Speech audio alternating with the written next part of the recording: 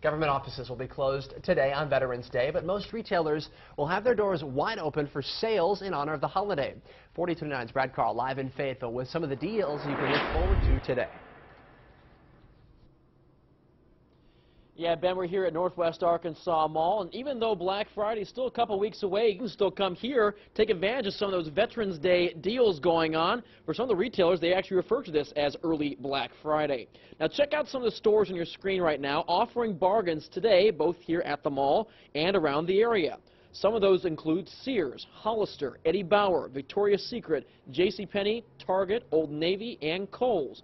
Northwest Arkansas Mall will be open for their regular business hours on Veterans Day, starting at 10 this morning and closing their doors at 9 tonight. Live in Fayetteville, Brad Carl, 4029 News. All right, Brad, it's not just in stores either. Online retailer Amazon will be offering deals on many of its own products today.